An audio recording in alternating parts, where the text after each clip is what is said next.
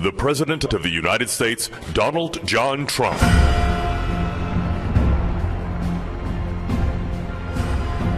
This is an incredible and most important marker in Earth's history.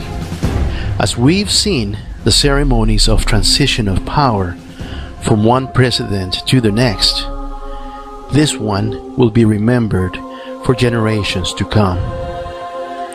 A power shift that is not inclusive to America, but a power shift that affected the whole world. The inauguration of President Trump signaled the end to the power that has been in control of the human race for thousands of years. A power that has set up kingdoms with the purpose to ultimately install the New World Order at this particular date and time in history. It signals the end of the New World Order.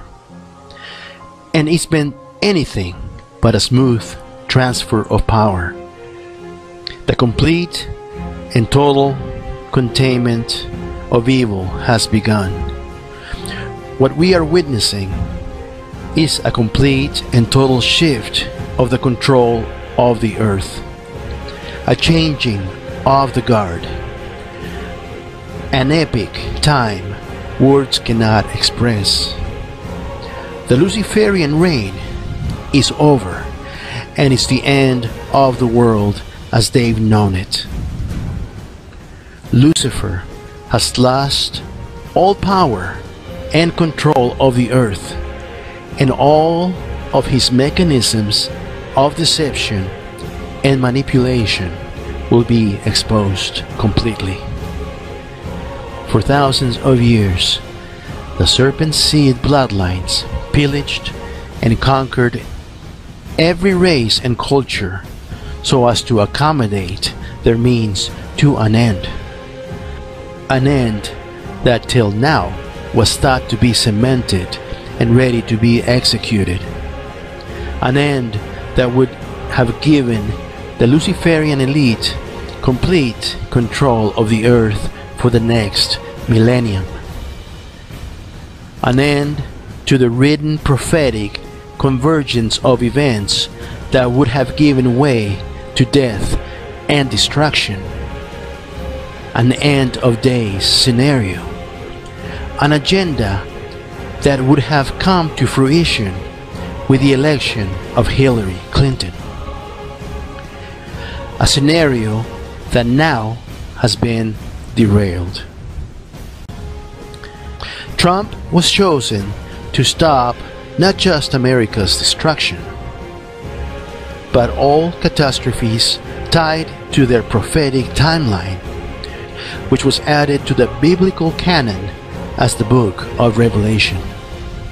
The church, as we know it today, will cease to exist because of its ties to pagan worship.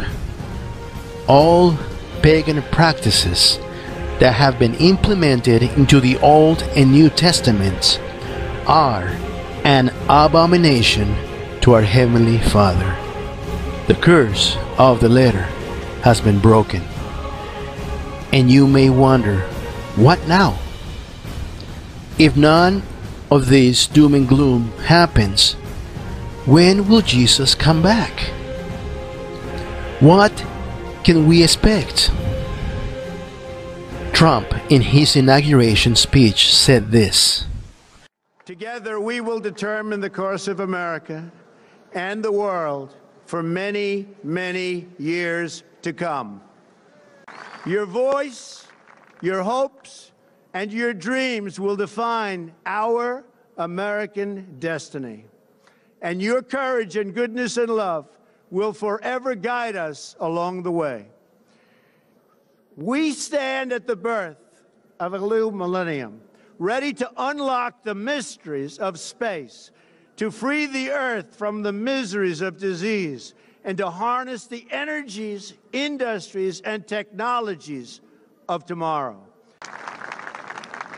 Today's ceremony, however, has very special meaning, because today we are not merely transferring power from one administration to another or from one party to another, but we are transferring power from Washington, D.C., and giving it back to you, the people.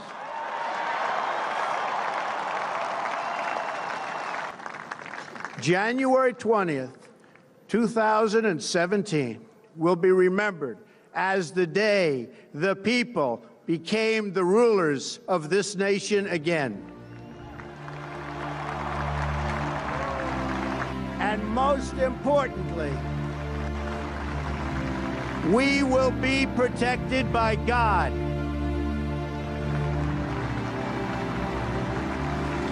A transition of power from the Luciferian rulers of the earth to the righteous people of the earth. President Trump, with the help of our allies, including Russia, will put an end to this Luciferian New World Order globalist agenda. The righteous sons and daughters of our Heavenly Father throughout the earth have the opportunity to take their discernment back from everything that separates us. We have been deceived on all fronts, through our history, through our science, and through our religion. And unlike what we have been told, we have free will and have total and complete control of our destiny, our future. Religion has kept us out of touch and out of commission from things that truly matter. It has disconnected us from the present and kept us living in a manipulated past. We must regain total control of creation. We must rid of all genetic manipulations. We must rid of Monsanto and every corporation tied to Monsanto. We must stop their chemtrails spraying of our skies. We must put the serpent seed bloodline under total containment. This we must do before our Heavenly Father comes.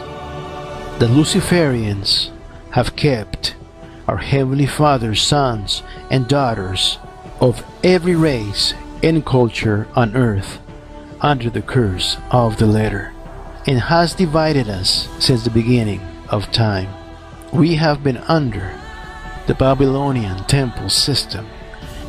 God's temple is not built by hands, but reigns in our hearts as our spirit of righteousness and discernment. We must never surrender our spirit to any book or to anyone or anything. We are to concentrate in the now so that we can take care of tomorrow. It's the only way we defeat the evil on the earth, because we do battle against flesh and blood, because all the evil on the earth is flesh and blood, and they can be affected, and they can be stopped, and they can be defeated. We are the guardians of our Father's creation, and we must regain our post with extreme prejudice. Then, and only then, His kingdom will come, and His will be done on earth as it is in heaven. All cultures and races of peoples of the earth who stand for what's right and have a moral compass to live in principle and moral values are His righteous sons and daughters.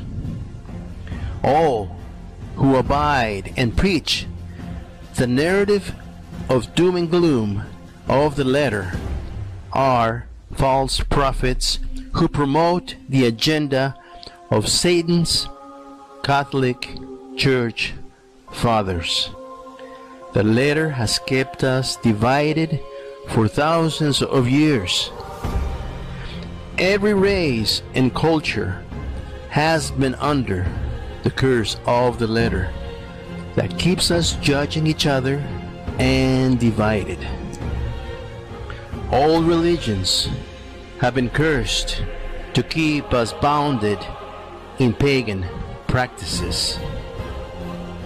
No book can ever be holy or infallible.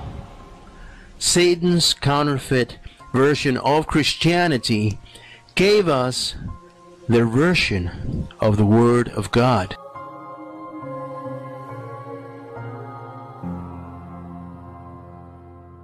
It is my pleasure to introduce to you our Creator, Father, the Word made flesh, Jesus. Our Heavenly Father incarnated in Jesus to come to our rescue, to deliver us from the curse of the letter, to set us free from the doctrines of men, to redeem us from religion. He truly did set us free from the curse of the letter. He totally carried us out of the Babylonian temple system and reconciled us to Himself. That, my brothers and sisters, was and is the good news of the gospel of Jesus Christ.